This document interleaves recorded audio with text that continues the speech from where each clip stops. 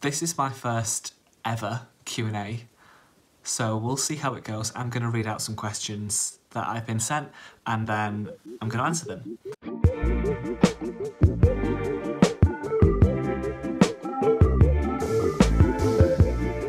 I am Daniel Brennan. I'm a freelance lighting designer and that's what I do for State. I do their lighting design. What shows and workshops have you worked on with State? My #1 show is Gilgamesh. That's my baby, that's my work.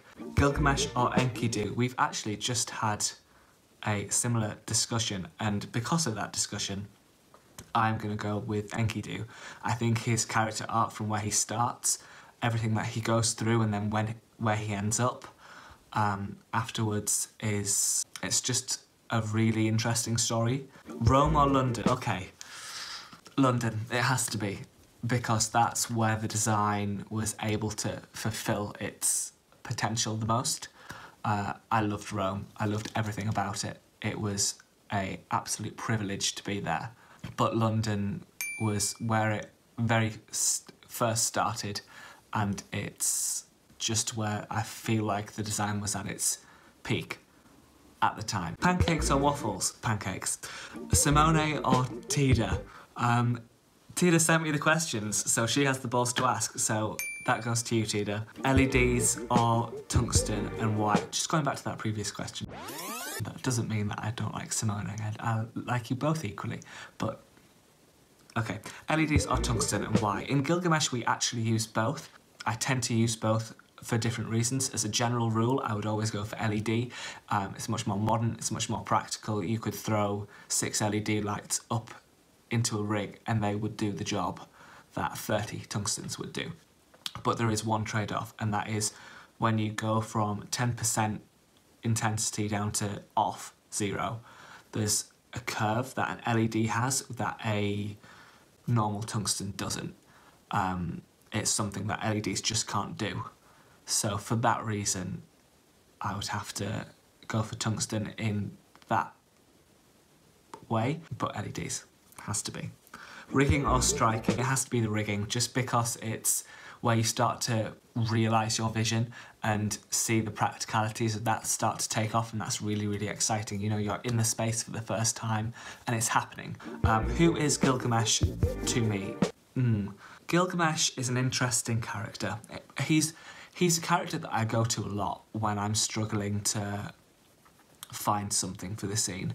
He's someone that me as a designer can rely on for inspiration. It's someone who I can follow and track a mood with, or you know, there's always something tangible with him that I can pull out. He's the inspiration that I need when I can't find any. My first instinct is to head to him. I guess he's more of an anchor for me as a designer. What was the design concept for this beginning scene? So this is what I call a capital letter scene. It's one that starts everything, and I like to have hints of what's to come in that. It's kind of like a foreboding, foreshadowing. I take little snippets that you'll recognise later on. So you'll notice some intensities or an angle of a specific light or colours that you may be able to pick up on. So if you look at the start of Gilgamesh and then you watch it, you'll see little, and hold that in your mind, you'll see little snippets. But it's all about framing that opening and giving it that powerful,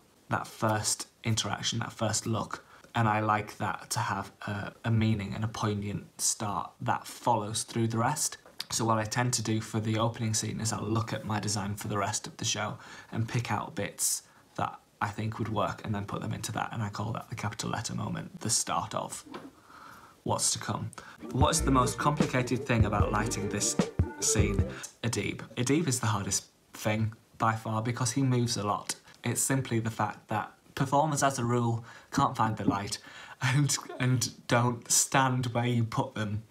And it's difficult for this scene in particular because it's quite a moody start, and then I wanted this light to kind of reach in and pick him out, but he isn't always in the same place, so that means that you then have to make that wider, and then you start to lose the design around the edge, and there's only so far I can go before I'm like, well, there's just no point, I might as well just light the whole stage. Love what you do though. It doesn't really matter, it's fine. it's a good trade-off, and it's good to react to stuff like that. So happy to do it, love to do it. Can you list all the lighting fixtures used in this scene? The lighting fixtures are as follows. We have colour source linears doing the cyc. We have colour source pars doing the top light. We have source for luster 2s, I think, with the Fresnel attachment doing the body, and source for profiles with a 26-degree lens doing the shins. We also have Mac Auras up in the air. We have Mac Encores up in the air, and Robe 7000s, I think, up in the air. We also have 2 sets of battens at the back and another source for profile with a 50-degree lens on, which I'm going to change to a 90-degree because it wasn't quite wide enough. My error. How do you like different skin tones, and why is this important? This is something that I really, really care about, especially when you have a cast like Gilgamesh's, where you've got so many different skin tones to go off of. It's a bit like taking a picture with a really, really crappy point-and-shoot camera and then taking the same picture with a DSLR camera. The colours just aren't the same. Even though it's the same picture, they're just not the same. And it's like that with skin tones as well. You can have the same colour hitting the body, but because the skin tones in the body are different, the colour doesn't look the same. And that's really, really crucial to have that linear look and have everything hitting nicely and having nothing standing out. ETC is the lighting software that I use, and they have a very specific colour picker that enables me to be very, very detailed in not only the colour, but the way that the colour is constructed. So usual lights work off of RGB or CMY colour spectrums. ETC lights and ETC control consoles tend to use 7 colours. So they'll have a normal CMY, and then they'll have like ambers and limes and stuff like that. So you can go into so much detail with what you want, and you know, really, really create that. And that's something that's super useful for skin tones, for costume, for all sorts of different things. But I used it for skin tones in this particular instance. And because we're using dance lighting, that means that I can go right, because dance lighting is kind of tiered, so it goes along the edge, stage left and stage right edge of the stage in blocks, which means that I can be really, really specific about what light hits what person in terms of the blocking, and therefore can faff around with skin tones in a lot more detail than I usually would with a standard rig. It's super important. It's super, super important, just because it just makes everything look so clean, so polished. It's not easy, it's very time consuming, but worth it in my opinion if you have the time and you have the resources to do that. What software do you use? What equipment and prep do you need? Software, as I said, ETC. For me, it is where technology and design and art cross. It is the ultimate expression of what lighting can do in theatre, in my opinion. That's a very biased opinion. What prep do you need? I love, in terms of my preparation, a few days by myself with the script is great, but then rehearsal time is where I get, I'd say, 85–90% of my ideas. It's reacting to what happens in the room, and you just get so much more from just listening and being aware in the rehearsal space. So as much time in the rehearsal space as possible is a game changer for me. And then once again, as much time in the performance space, with the desk, with the equipment, with everything. I guess time is the biggest factor in designing a show. You know, you can just walk into a theatre and point some lights and do some pretty colours and cool, whatever. But it's when you get down to it and you sit in that rehearsal room and you put in the work, that's when I think you can call yourself a designer. And that's, you know, taking that inspiration and finding that in what the directors are saying, what the performers are giving you, what the text is giving you, what your own research is giving you. Putting all that together, that is my preparation, and that, for me, is lighting design. And then, of course, putting that into practice and understanding the practicalities of that. Oh my gosh, yes, of course. Don't really know if that answers the question, but sure. Who are your inspirations? I have one big one. His name is Malcolm Rippeth. I had the pleasure of meeting him, which was absolutely amazing. Truly, truly great man. He's just great. He works a lot with Mihai and a lot with Emma Rice.